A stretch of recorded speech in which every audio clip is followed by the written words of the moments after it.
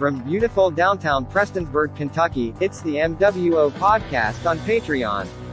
Hosted by one half of the ballers and shot callers of Horror Talk Radio, a man who's been creepy as fuck since 1980, it's the Creepy Kentuckian.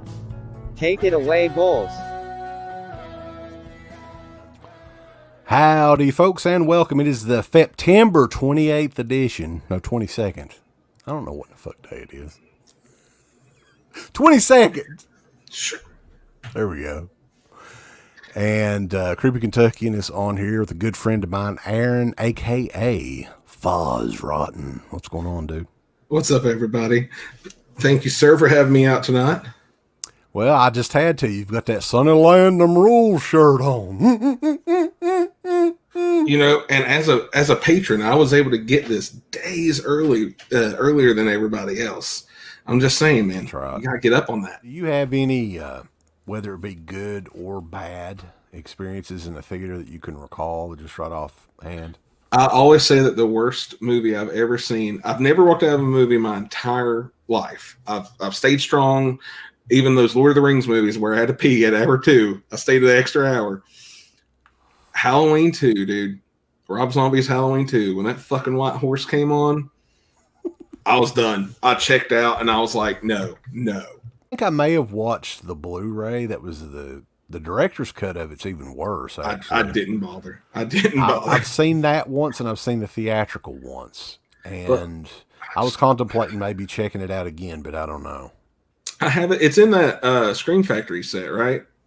That'd be the only way I have it. Yeah. Yeah. For me, one of the worst experiences I would say would be the Fog remake when we saw that in the theaters. I just seriously wanted to leave. Like, that's tough. We stuck it out, but man, I mean, that had to be one of the worst that we've ever seen in the theater. I gotta say, that's actually one of the few movies I've never finished. I've tried so many times to start it. It's on Stars. My wife has the Stars app because she watches that Outlander show or whatever. Mm-hmm. And I just tried one night. It was like 1 a.m. I was bored. I was like, I need something to put me to sleep. I can't get past the first 10-15 minutes. It's unbearable. Dude, yeah, it's bad. I'll tell you another one, though. You mentioned that it help you put you to sleep. Here's another one. This is like 10 milligrams of melatonin almost instantly as soon as you put it on. Have you ever seen David Lynch's Dune? Oh, yeah. I know exactly what you're saying. So I got that to review. They did a new 4K. Hey, the 4K of it looks fucking amazing. It looks beautiful. The packaging looks awesome. Yeah, it shot 70 millimeter, right? So you know it's going to be. It looks insane. But almost from the first minute of that movie, you're getting ready you're passing out. Give us the thumbs up. Up your butt. Like, subscribe. And if you subscribe, here's something else you can do. Once you subscribe, you can click the bell notification, right? And it'll notify you anytime that Dead Pit puts up new shit. Or don't. I really don't give a if you do. I want you to. I don't care.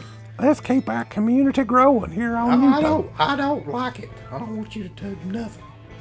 Listen, they need to do that, pal. No, don't you dare touch it. Thumbs up. Subscribe. And click that bell. Thank you to all of our supporters on Patreon. DEADPIT on Patreon.com is the only place to check out a complete archive of the old Dead Pit radio shows all the way back from 2005 on, in addition to the midweek shows and fan commentaries, exclusive podcasts, and much more. Dead Pit on Patreon.com if you're interested. Tiers start at only $1.